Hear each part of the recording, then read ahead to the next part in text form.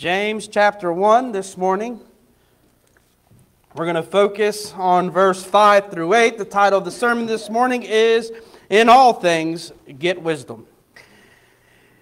Starting in verse 5, If any of you lack wisdom, let him ask of God, that giveth to all men liberally, and upbraideth not, and it shall be given him. But let him ask in faith, nothing wavering, for he that wavereth is like a wave of the sea, driven with the wind and tossed.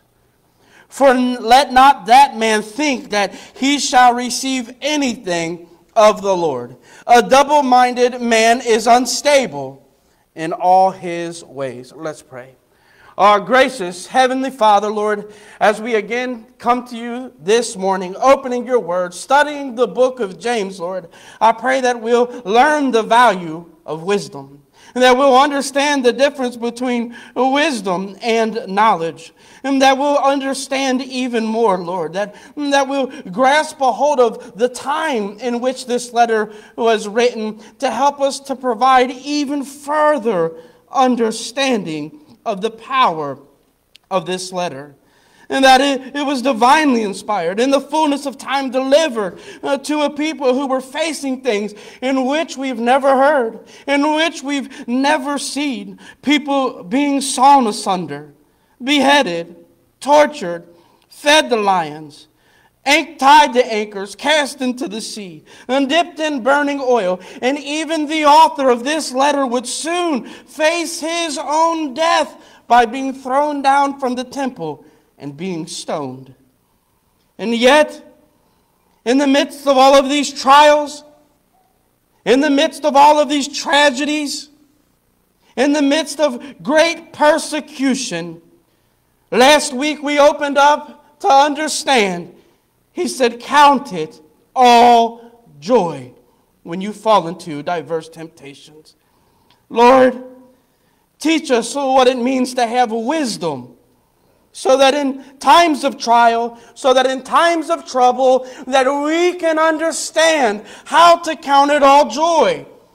Because even in our own frail human minds, it's hard to picture how to remain joyful in such uncertain times.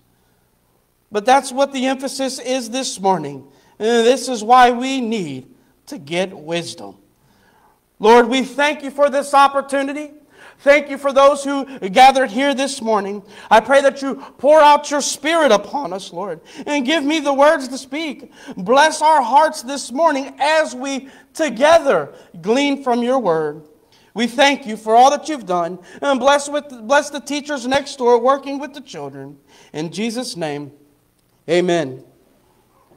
Troubles, trials, temptations, tribulations. These are words all familiar to our ears, and maybe even more familiar to our hearts.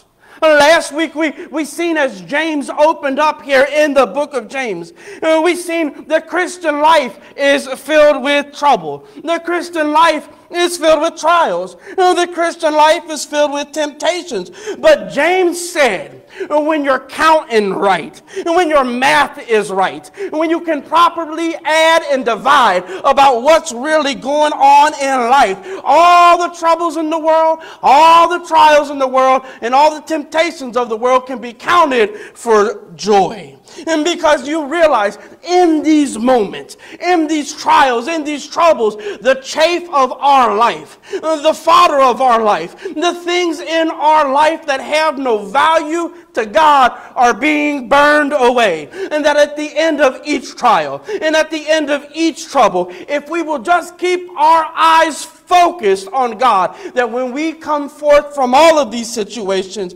that we will be more like Him. And this should be the desire of all of our Christian lives. We want to be more like God. We want to be more like Christ. We want to have that kind of life. We want to be known for having a heart for preaching His Word, teaching His Word, a heart for compassion for people, and all of that. We want to be like Christ, but we don't want the trials that He went through. But for the Christian life, trials are waiting for us. When we closed out last week, we talked about Job. Job said of his trials and the hardest trials of his life, when he hath tried me, I shall come forth as gold. You say, I don't have that, brother. I don't have that. I don't have the ability to come forth as gold because I don't have the ability to face the trials. When we face trials, brother, it seems that's when I stop praying. When I'm in the thick of the trials, it seems that's when I stop reading. James says, no. It's the exact opposite. And that's what we see here in verse 5. He lays it out for us that you will have troubles. He lays it out for us you will have problems. He lays it out even further that you should count it all joy. And when you start to step back and you say, how can you count it all joy when people are being burned? How can you count it all joy when people are being sawn asunder? And the follow-up to that of all of the tragedies that's going on when James is writing this letter to the 12 tribes scattered abroad, he says the way that you're going to have joy in all of this is when you get wisdom. See, you don't have no wisdom about what's going on here, and that prevents you from having joy. And not joy that one of your brethren are dying, but you come to an understanding and joy that you know that no matter what happens, even if it's your own life, that God is at work. You know, in this declaration in verse 5, it is to say we need wisdom. It's not separate from the book of last week. It is a supporting portion of the text. Through our weak eyes, we struggle to find joy in trials, troubles, tribulations. James adds that it's due to the lack of wisdom. And let me tell you what wisdom is not. Wisdom is not understanding all that is going on. How can we ever understand all that is going on in our lives? How can we understand all the troubles that we face in our life? How could we ever really understand it? We are just men. How could we ever understand the tragedies of this life that we experience? Like with our weak human minds, that we can actually fully understand the plan that God is working that will one day bring glory to Him. How could we ever understand that with our minds? We are just men. Wisdom is knowing God. Wisdom is that we know that through all of our pains, through all of our lives, through all of our highs, through all of my highs, through all of my lows, through all of your highs, and through all of your lows, that God is working in the end of it all to weave something so beautiful that in the end will bring Him greater glory. There will be something woven in the midst of all of these tragedies that will bring glory to Him. We may never understand in this life the hard things of this life. Wisdom is knowing that we do not have to. We don't have to understand what's going on. I think that oftentimes that we think that after salvation, we're now just these wise creations. Verse 5 is the acknowledgement that that is not the case. That just because you're saved doesn't mean you now know how to handle life. Verse 5 is actually a declaration, now that you're saved, you know where to go to how to handle life. It's an acknowledgement that we do not have enough wisdom to make it through. But it's also the reality of that it means that we do not quit either. It means ask. We oftentimes do not like to ask for things because when we ask for things, it's the reality that we look vulnerable, that we're the one in need, that we are the one who is in desperate need of help, and that there's a situation happening outside of our control. Satan offers the opportunity for wisdom to believers also. And that's how Eve was beguiled in the garden. Wisdom is offered, but where will we go for wisdom? Where will we go when we don't understand how to handle troubles?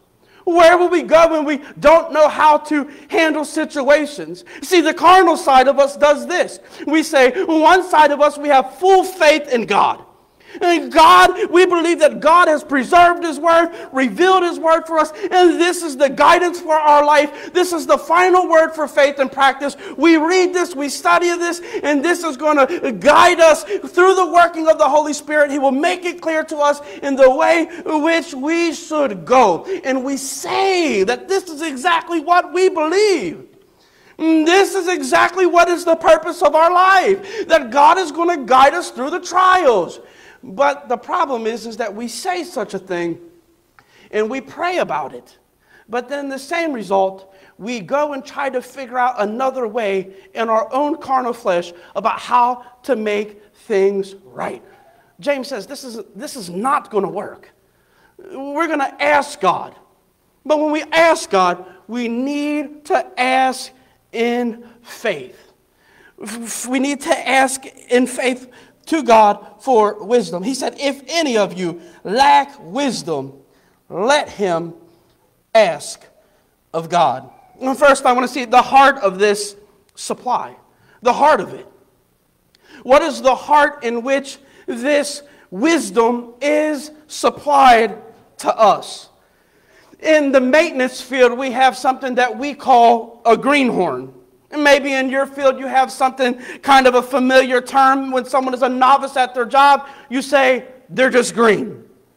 And usually when you say that someone's green, it limits the amount of task that they can do because they are a novice to their job.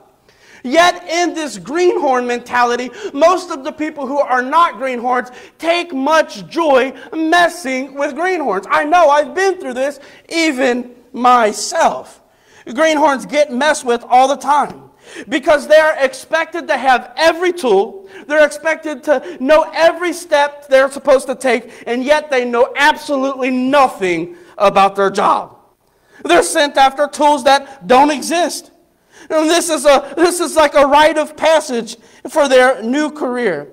And you know what? In the right spirit, it can be funny at times. But you know what? After they get experience, after they get a better understanding of their job, they know what tools they are expected to have. And you know what? They're expected to know where to find their tools. And if you don't, you only get a harder time. The experience brings about a sense of accountability.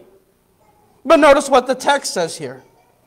It does not come in flogging the existing believer about why they are struggling. It doesn't come about saying, you guys should know better than this. I mean, why aren't you guys asking me for wisdom? That's not the context. It's not like we even studying on Wednesday night in the book of Galatians. I marvel that you are so soon removed from him that called you into the grace of Christ. That's not the heart of the supply here. That's not the heart of the matter. And this isn't a strong rebuke. This is a call out that there is help, that there is hope, that there is a heart of supply that rests for the believer.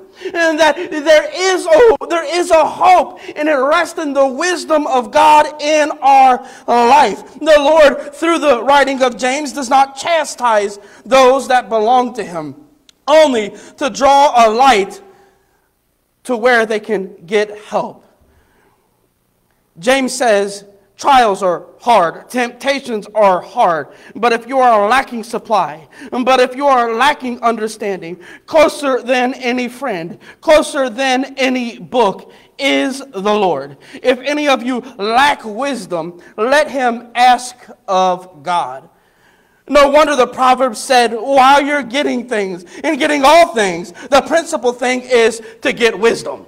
And while you're getting wisdom, get understanding. God not only offers a wisdom to us, but in the heart of this supply is one of the most beautiful sides of this. Not only does he offer us wisdom, not only does he offer this to them that come and ask, he said, if any of you lack wisdom, let him ask of God, that giveth to all men liberally, and upbraideth not, and it shall be given unto him. He giveth liberally. And this is how God gives. And this is not like when you go to the petting zoo and you feed little rations to the animals to keep them close to the fence.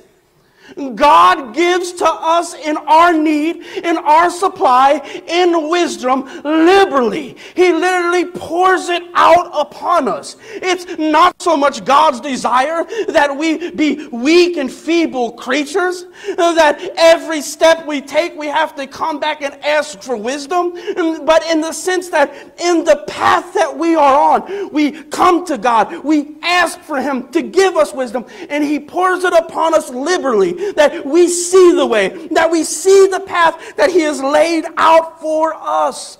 Even in the Word of God, if you will just take the Word and read the Word, you will even see that it is even true for us today, that He hath poured wisdom upon us liberally, even through His Word. 613 commandments, they say, are in the Word of God, and each of those are still relevant to us today.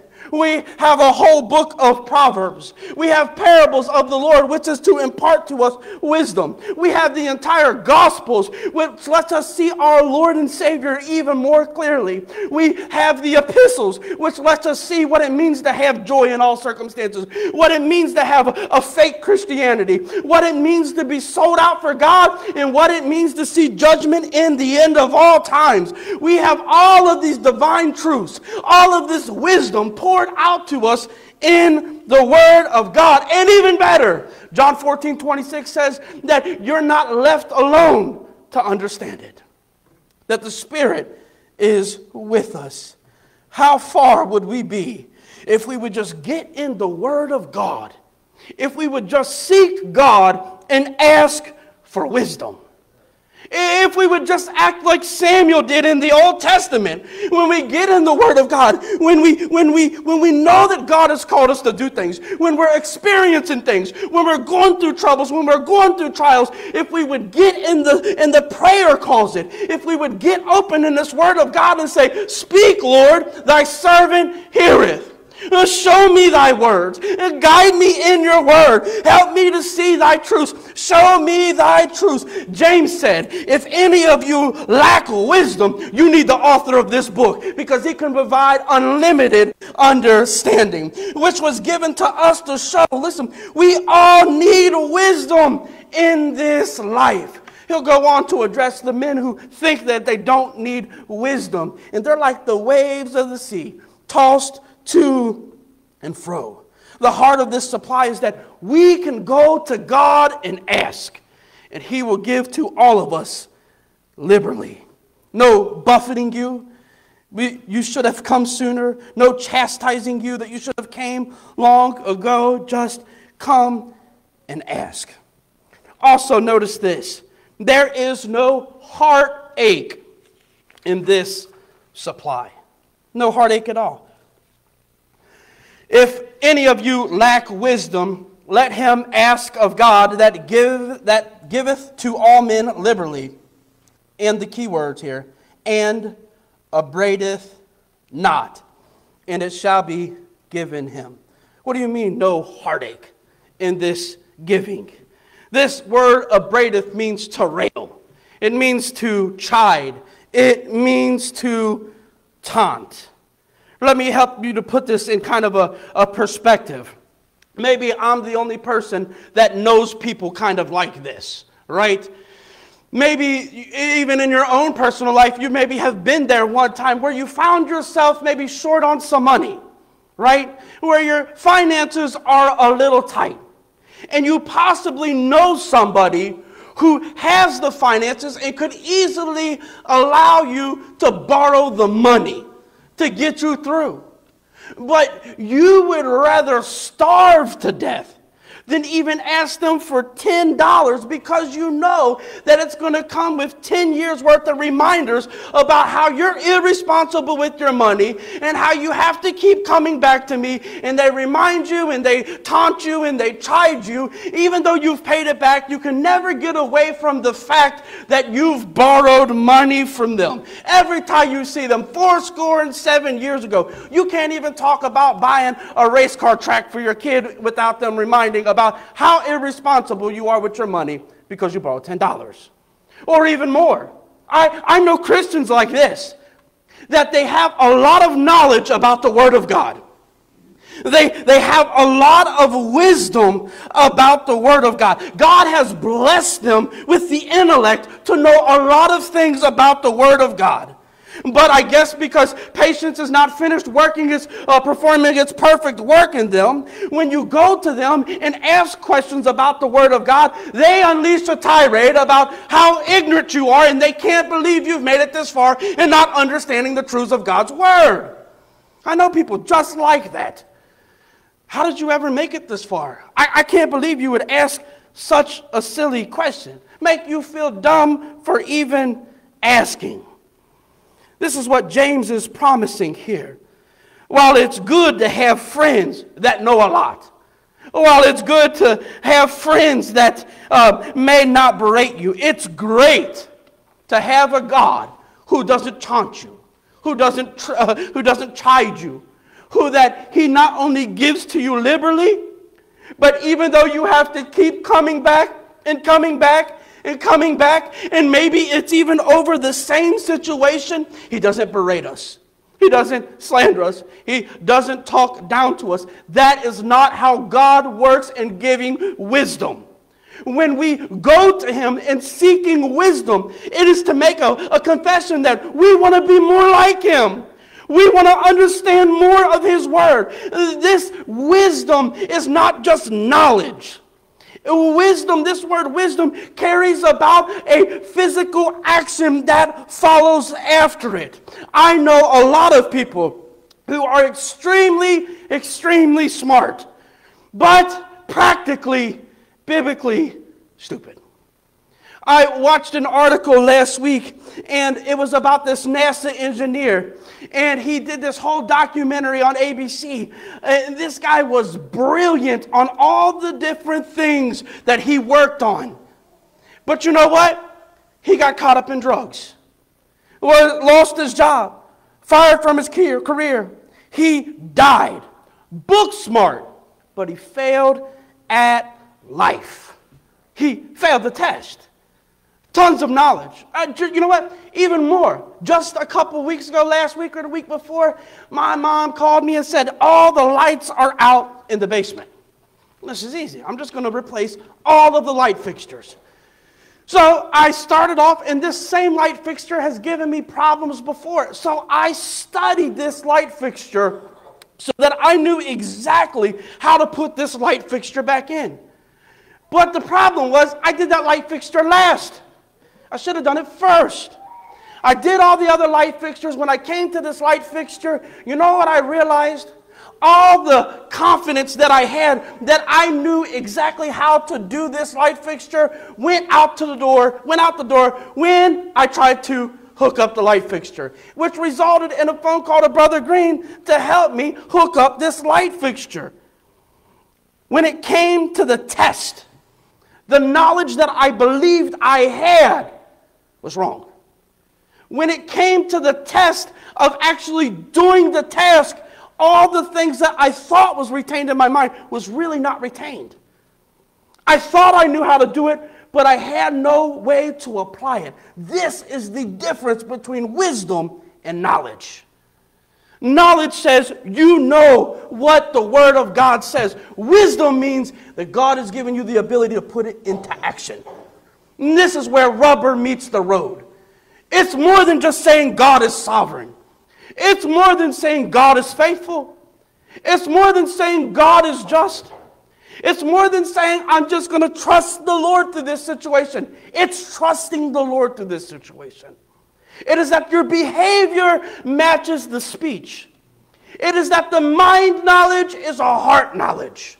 This is what wisdom is. Oftentimes for us as believers, we believe we have a knowledge about how to handle situations, but when it comes time, we face the trials and we fail. Wisdom always has a correct physical response. It does. Remember what the Lord said over in the book of Matthew in regard to what a wise man will look like? Matthew chapter 7 and verse 24. Therefore, whosoever heareth these sayings of mine, key here, and doeth them, I will liken him unto a wise man, which built his house upon the rock. And the rain descended, and the floods came, and the winds blew, and beat upon that house, and it fell not, for it was founded upon the rock. And everyone that heareth these sayings of mine, and doeth them not, shall be likened unto the foolish man.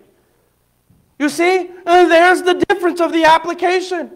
The wise man heard it, and he did it, and the Lord likened him unto the wise man. The Lord likened unto the foolish man the one who heard it, who did not do it. And you know what? In the end, it said, he shall be likened unto a foolish man which built his house upon the sand. And when the rain descended and the floods came and the winds blew, it beat upon the house and it fell. And great was the fall of it. Great was the fall of it. Wisdom is hearing and doing, not just hearing. Wisdom is going through the trial. And instead of saying, when we're going through trials, and I think we're all guilty of this. As a matter of fact, I think we're guilty of this when we speak to each other. When we know that each other's going through a trouble or a trial in each other's life, we say, hey, how you doing, brother? I could really use some grace right now. I could really use some mercy. I could really use some help. I could really use some relief. I could really use some encouragement. And I believe all those things are good. But my point is, how do we know exactly sometimes what we really need in these situations?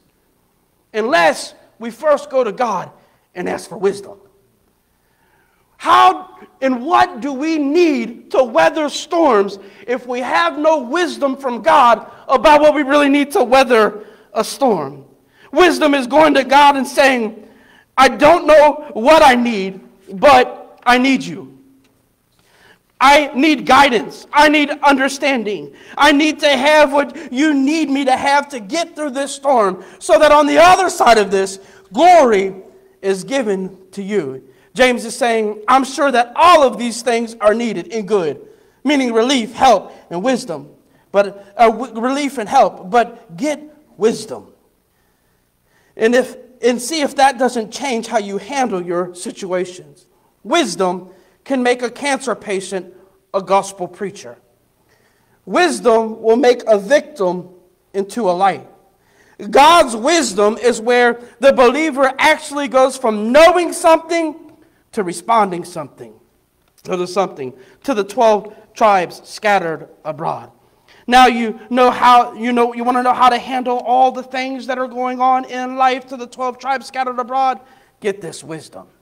And one last thing about this wisdom. Wisdom does not mean that you know the entire Word of God by heart.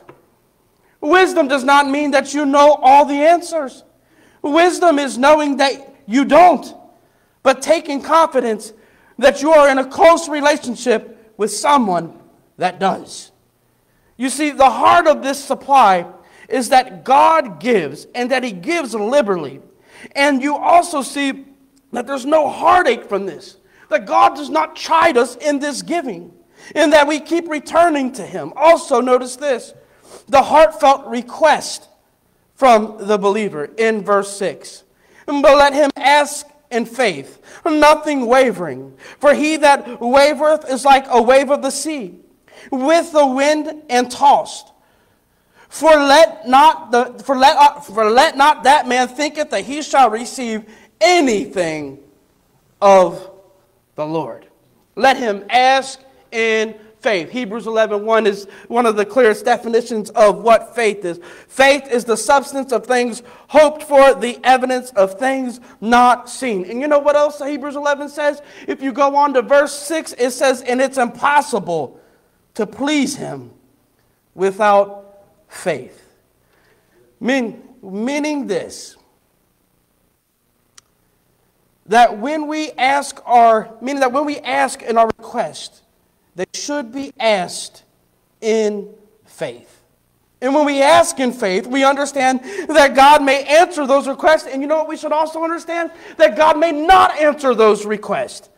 But even if God doesn't answer our request, even if God doesn't answer our request about how to make it through the trials of this life, it means that just because He didn't answer those requests, that we don't all of a sudden stop believe that God is going to answer them. It means that we, in this wisdom, when we have wisdom, we understand that no matter what we are facing, even when God doesn't answer, even when God doesn't work in the manner, in the time frame that we seem necessary, that even though He doesn't, when we operate in faith, it means that we're trusting that no matter what happens in here, that we're not going to move, and we're going to trust that God is going to do His work here. When we ask in faith, we believe that God is going to give us the wisdom to make it through the trial. And that until we get the wisdom, we're not going to move further on. When we do this, we will not be subject to what the end of verse 6 through 8 says. When we are tossed to and fro with every wind of doctrine, as Paul told the Ephesians, we find ourselves wavering. We are not to be tossed to and fro, though. We're not to be doubters, as this verse would lead us to understand. If any of you lack wisdom, let him ask of God that giveth to all men liberally and upbraideth not, and it shall be given unto him. But let him ask in faith, not wavering. And this is to say, not doubting. Not to be doubters on God. Well, I doubt sometimes. We all struggle, I think, in times with doubting. But my doubt most of the time is not based upon can God do something. It's based upon am I in the exact place that God would have me to be in my own spiritual life. But the truth is that we shouldn't be doubting God at all. We shouldn't be going to Him wavering to and fro. We shouldn't be going to Him wavering about who He is. We shouldn't be going to Him wavering about can He do it. When we believe in faith, we lift our request up to God, believing that He is God, and believing that He does have the ability to handle it, that He does have the ability to deliver us, and that we're not tossed to and fro, that we should be the ones to handle this, but that God will handle this. The emphasis here with the sea. But let him ask in faith, nothing wavering, for he that wavereth is like a wave of the sea, driven with the wind and tossed. When we was down in Florida, my in-laws decided that we should go down to Shark Tooth Island and dig in the sand, in the water, and collect shark teeth. Well, the problem was, those waves were so bad, so choppy, that not a lot of people wanted to go in there. So, I was the elected guy to go out and fill everybody's pans, bring it back to the shore so that they could sift through the sand and find shark teeth. You know what? You know what I learned about the sea? You know what I learned about the ocean? You can't trust the waves. You can't. I turned my back to it so that it would stop splashing in my face. And then I thought, well, this is perfect. All I need to do is time this. And when the wave hit me in the back, I thought, now it's safe to bend over. But it was a lie. It would work one time, and the next minute it didn't. And then you know what happened? The wave that was pushing me to the shore was now dragging me back out to the ocean. I was all over the place, even that night alone. The abuse for those few short hours in the ocean, I couldn't even sleep laying down because I kept feeling like the waves were beating me all over the place. This is exactly what James is trying to say here.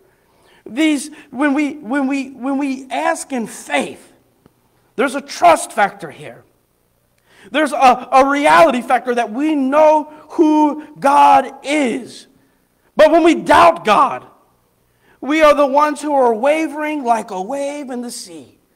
We're in, we're out. We're here one moment, we're there the next. And God's going to do it, God's not going to do it. One moment Peter can walk on water, the next moment Peter's sinking.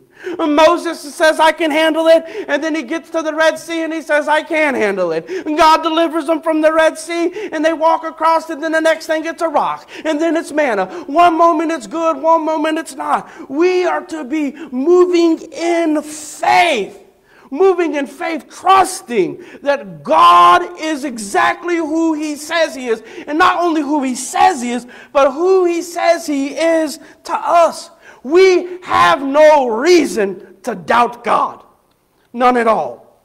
He closes in verse 8 and says this: a double-minded man is unstable in all his ways. You see that?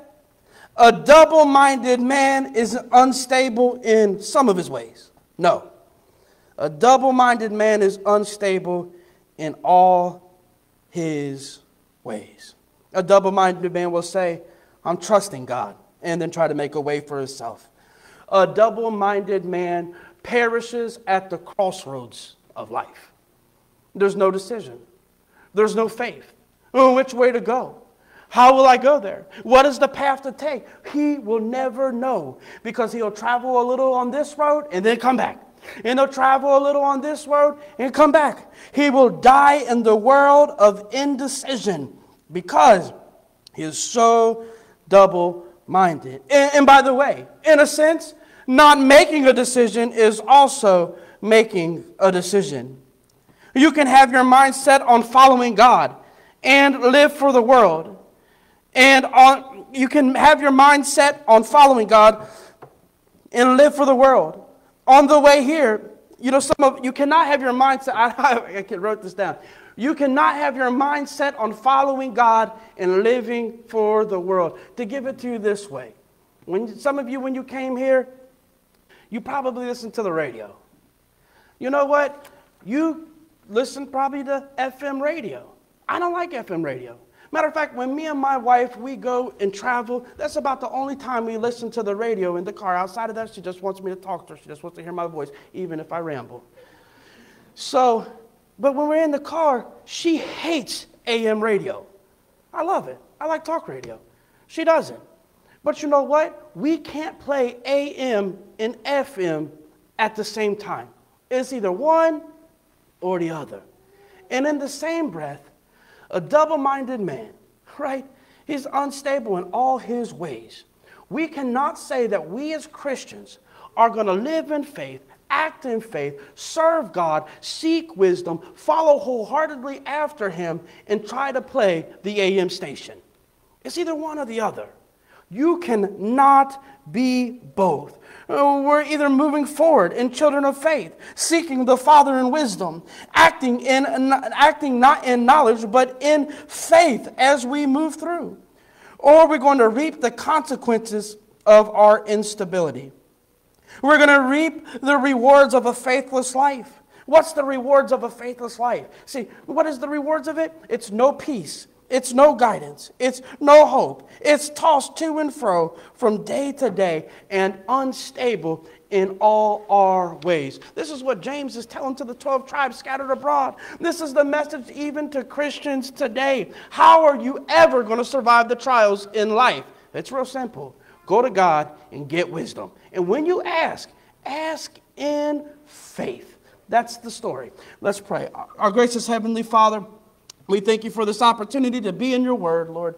May we, Lord, even in our own lives, as we evaluate each and every situation, seek you first in wisdom. Before we make the proclamation of our needs, Lord, may we say to you, Lord, give us wisdom so that we could even understand what we really need to get through this storm, to get through this trial that will bring you glory.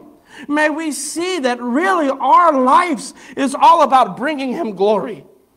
And when we see it's all about bringing him glory, maybe at times we may be requesting the wrong relief.